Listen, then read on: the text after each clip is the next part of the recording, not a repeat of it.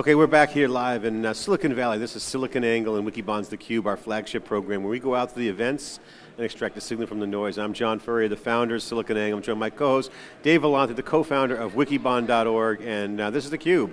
We'd love to go talk to anyone who has information and data and share that with you, extracting the signal from the noise, as we say. And our next guest here is Thomas Sohmers, CEO and founder of Rex Computing, 17-year-old whiz kid, fellowship from Peter Thiel's fellowship program, where he encourages kids to pursue their passion, take a break, or drop out of school. Congratulations, welcome to theCUBE. Well, thank you. So you're a whiz kid. You know, we were just at the Apple 30th anniversary. Wozniak wasn't there, but we know Woz from Fusion.io. We've interviewed him, and we've known him in the Valley. You're the next Woz. You're out there building out the next stuff. Tell us a little bit about, one, what the story is around the fellowship, okay, the award, when did it happen, and what are you building? Yeah, so I received the Thiel Fellowship in May of this year, or not this year, of 2013.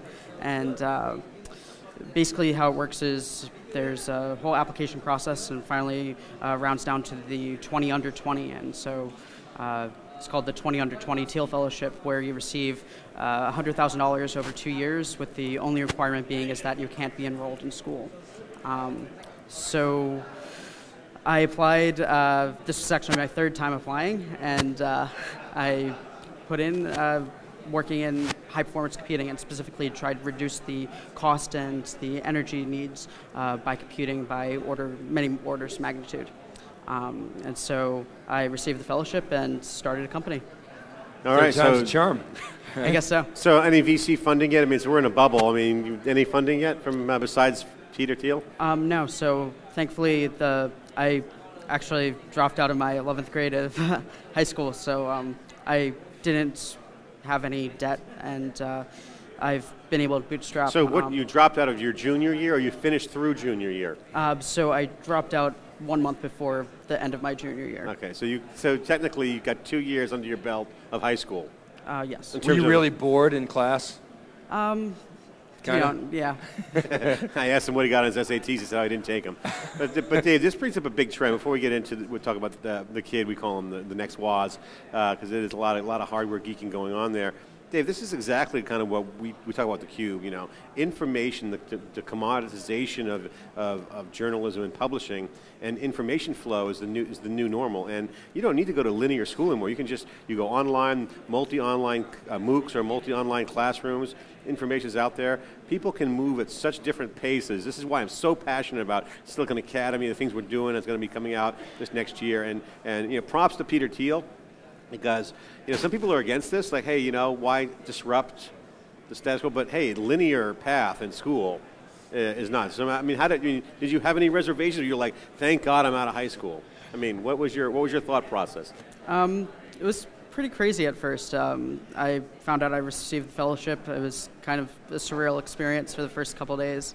A week after I found out that I received it, I officially withdrew from high school. And it was kind of just weird. Okay, this is just a whole new step into my life. I had already been working prior to receiving the fellowship. I worked at MIT for just over 3 years at the point, and I kind of, you know, had some life experiences. You had a gut feeling. Your compass was telling you, and you applied 3 times. So take us through the first 2 rejections. Like, were you like pumped to apply? Were you not sure? Was the rejections hard on you? And then obviously you kept coming back at it. 3rd time's a charm. Take us through that. Yeah. So the first year I applied, I was 14. I, you know, was kind of. I've always just been a geek and working in many different areas, and so I wasn't really focused in my application, and I was also pretty young. Like, I definitely wouldn't have chosen me at 14. What inspired you? Let me ask you that question. What was the inspiration to have the passion to do the kind of geekiness that you're doing, certainly with hardware?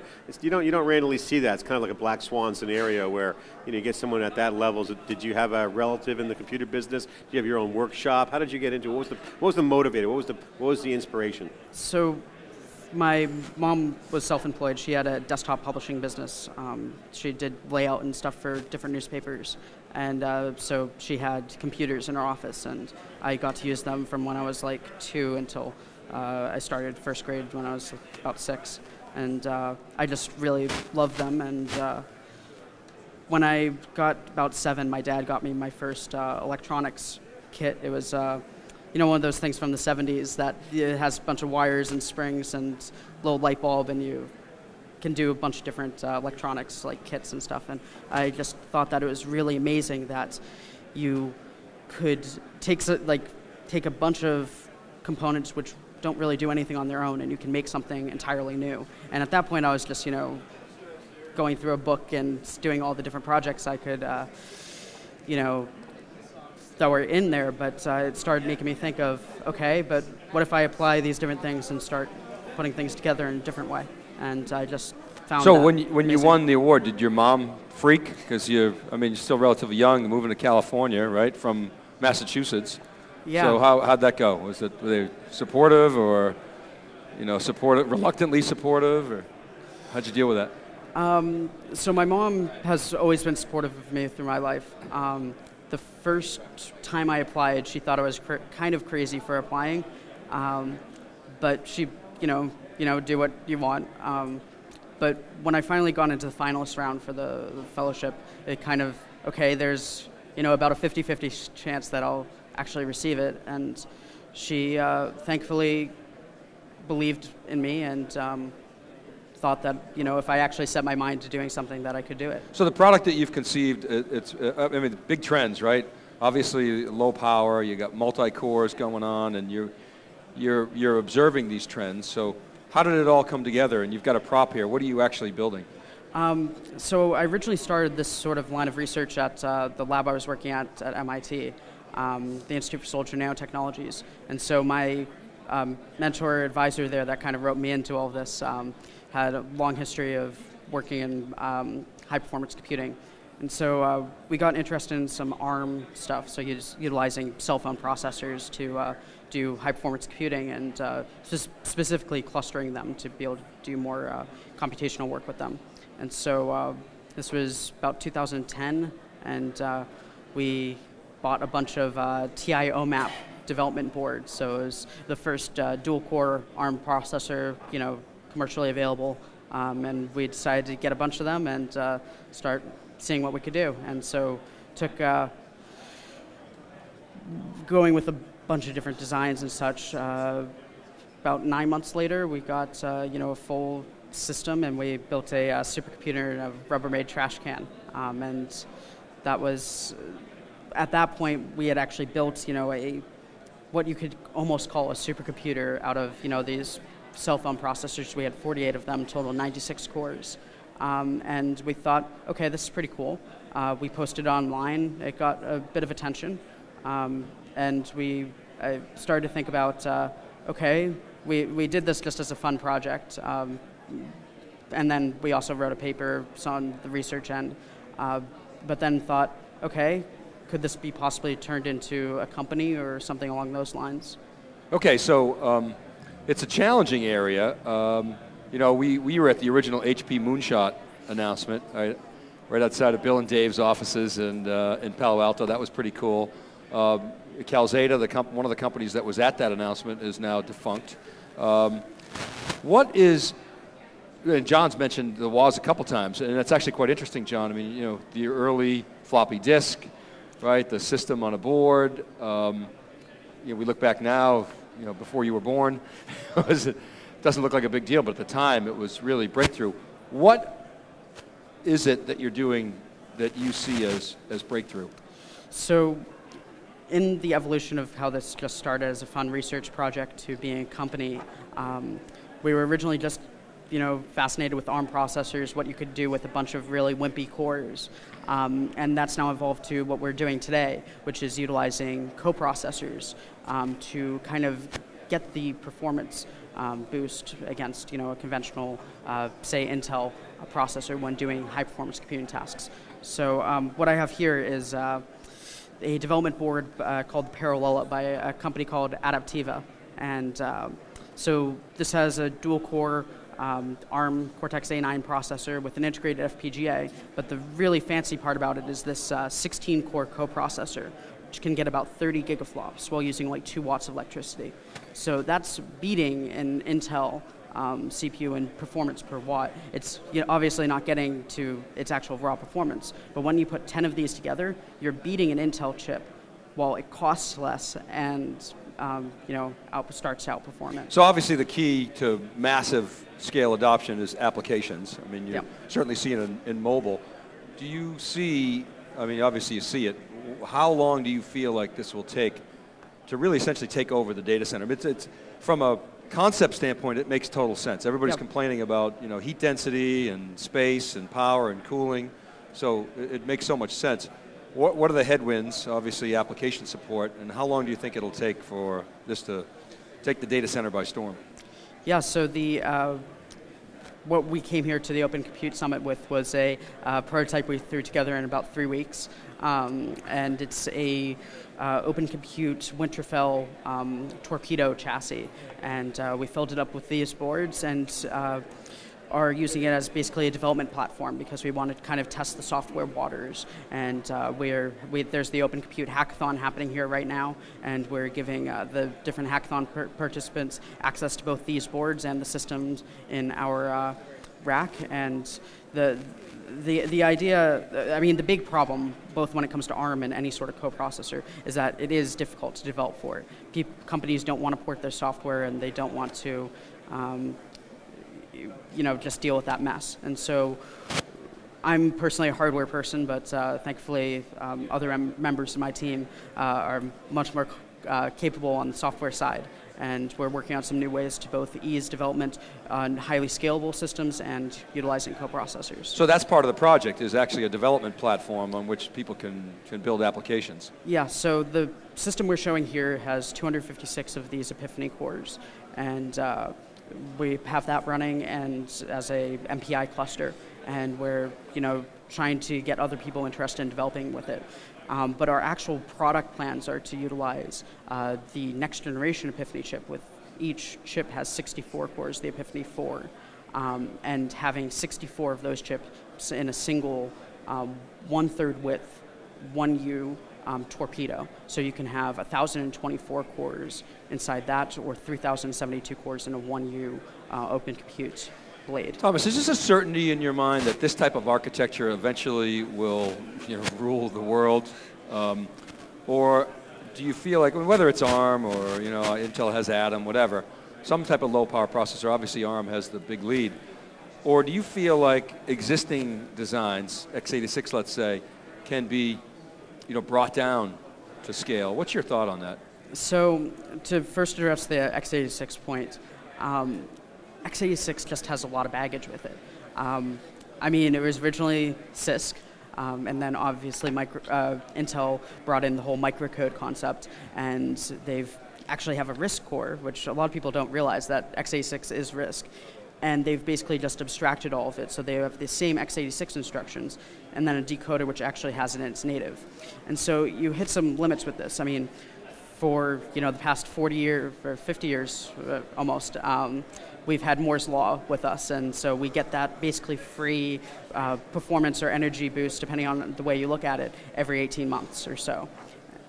But with that starting to run out, I mean, we're going to be hitting some physical barriers pretty soon, which you can't really contest with, using silicon. We're not going to have those free improvements. And so x86, how it is, having backwards compatibility all the way to 386, and Intel's focus on just trying to cram as much features and to throw in as many instructions as possible is just a bulky instruction set and processor that just isn't needed. And that's why I think that the most simple thing is Thomas, the best. talk about your plans now. So how far in are you in the fellowship? And question is, what do you do when the money runs out? Is there a follow-on? Do they give more? Is there milestones? So the fellowship money is given out over 2 years. And so we receive $4,100 or so a month. And crazily enough, I've somehow been able to live on that while starting a company in the Bay Area. It's kind of But it's going to dry up at some point, so it's a 2-year run. Yep. Right? So it's almost like a really kick-ass internship with cash, co-op assignment like I had when I was in college. But what are you going to do next? Is there a program extension? Have you been communicated? Do they communicate like, hey, if you do well, or hey, you're on your own, make it or break it? So like another program the Thiel Foundation offers or has that is not directly connected to the fellowship in any way, or besides it being run by the same group, is breakout labs, which a number of Thiel fellows have talked with at least. Gone into, yeah. And so there's things like that, but I still have about 1.5 years. Yeah, you got plenty of time. I was just curious. People might be curious about what the headroom's going to look like, the ladder, if you will. I have been bootstrapping up to this point, but would at some point like to raise some money just to be able to scale out. And so... How about a team? Have you talked about like a team, like recruiting a team? Have you looked at trying to find more teammates? So we currently have a full-time team of 3. And then we have a couple different contributors and people kind of working part-time. And so... But it's a for-profit venture. Yes. This is not like science project. No. So tell us about the server. Let me see. Yeah. What's this called? So that's 2 parallel boards. And so the unit that we have is having 16 of those. But the really cool part about it, if you forget about the Xilinx dual-core ARM, is the fact that it has that 16-core coprocessor, which is currently one of the most power-efficient processors on the market. And what's the plans for it? So this first system that we hope to be shipping this year is going to have 1,024 with the Epiphany 3. So 1,024 Epiphany cores. And then with the Epiphany 4 having 4,096 cores in a single torpedo. Is being an entrepreneur what you thought it would be? Or not? And what's different? Yeah, it is different. Well, what did you expect when in the mind of like looking at what you might be embarking on, and then what's the reality? Share with the folks that preconditioning view, and then what happened inside now that you're an entrepreneur. I thought that there would be a lot more parties. Yeah, I mean the social the social network has kind of given a bad name to the valley in that respect. With bong hits and funnels and beer bongs. No, none of that, huh? Just sitting, we're making the circuit boards. It's an ugly business. Basically, and I'm honestly happy with that. And we call it eating glass. Yeah, no, we call entrepreneurs, they eat glass, they eat nails, spit out nails, eat glass, spit out nails. I forget what we call it, but it's not so you're saying it's not glamorous as people think it is. Not at all. But I would say just as, or I think even more fulfilling, being here. I was at the Denver Supercomputing Conference back in November, and just being able to go to these events and actually feel like I'm contributing something to society by building something and creating value of some sort is a lot more than I would be doing if I was still in high school or if I go on to college. So now we turn the interview on to John and Dave's personal focus group test. Since you're the young gun coming up, 17, obviously connected to a computer since you were 2, so it's great. But now the digital natives are all connected. I have kids as well. One's 17, one's 18, same your age, and what do you think about this discussion around education? I mean, there are many people, including myself, who think education is completely broken and think there are just better ways than, say, government, the way they're handling it. But you're a great example of someone who's in that linear track, and now the virtual space, the internet, the connections are resources. So what's your vision, and what's your opinion around education? I'm not going to hold it to you, so it's your opinion, so there's no wrong answer. Yeah, what's your opinion on the future of how the best path possible for education? I think one thing that is not developed in school, especially at the early ages where it's really needed, is to find how to learn. Like actually, and that how to learn, I think, is everyone's born with it. It's just not nurtured, and that is curiosity and the ability to learn, love to learn? And love to learn. And so I see that a lot of schools try to, creativity is good, but they really try to structure it in some way, either through drawing or having an art class but not offering other programs, and trying to fit everyone into some sort of mold. And I just think that that's the wrong way to go about it. And while that may have been, required to a small extent by society 50 to 100 years ago, when Industrial Revolution, society was actually trying to mold people into going into industrial jobs and such. That is, I think, detrimental to society now, and we're not adapting the education system. What do you think about these Gen 1 MOOCs, M-O-O-C, multi-online courses, massive online courses, essentially like video games, basically? Are they too linear? Are they not enough data? Is the application tooling not there? Or is it good? What's your opinion? Have you kicked the tires on any of that stuff? I mean, I'm sure you do a lot of learning online because you're a curious, smart kid, but I mean, you tap the resources available to you. What needs to get done? What are these MOOCs? What is this all about? What's this new online situation like? Yeah, I haven't actually been involved with any of them. I haven't taken like an organized class, but from my knowledge of it, I think that it's a good idea for people who already are motivated and people who want to truly learn. And I think that sadly, many people who have the opportunity and the abilities to do many different things are discouraged at a young age and thus lose the love of knowledge. Let me ask you a different question. Where do you go to learn? I read a lot of papers. I enjoy... sadly, I don't have academic, actual paper access, any research journal access through a school anymore, but just reading whatever the cutting edge research is from different labs from across the world. And you do that online, right? Yes. And so... Talk about academic papers. Yeah.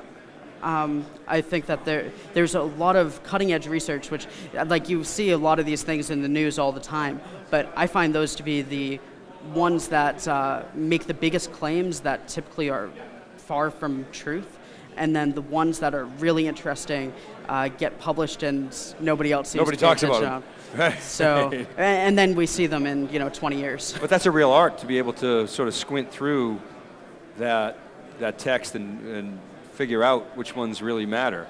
So what are some of the things that you're tracking to these days? I mean, obviously low power, multi-core servers caught your attention. Mm-hmm. What else intrigued you? Ever since I saw Iron Man, I've been very, very interested in augmented reality and wearable computing. I see that's now a big thing now, but I think that isn't going to be successful in this first generation with Google Glass and some of the other things that are going to be on the market, but I think that there's going to be a lot of potential in some of the new photonics and laser research, which is taking place right now, but industry hasn't quite gotten directly involved with it. And so I think that academia is actually ahead right now with it, but it'll be getting into actual production in a couple years. Okay, Thomas, thanks so much for coming on theCUBE. Very impressive individual and gutsy to drop out of high school. Looks like you're well along the way, but you might want to just go, mail in. University of Phoenix might have a high school GED program. It's like an hour of your time, knock it out. I don't even know if that's even an option, I just made that up, but it sounded good. The future is what you're doing, and I think that's what I find truly interesting. You're a founder of a company, and it's awesome. So thanks for coming on theCUBE. It's theCUBE, we'll be right back. 17-year-old genius here inside theCUBE, Peter Thiel Fellow, $100,000 grant to drop out of school, start his own company, and we'll see how that goes. We'll be keeping track of it. We'll be right back after this short break.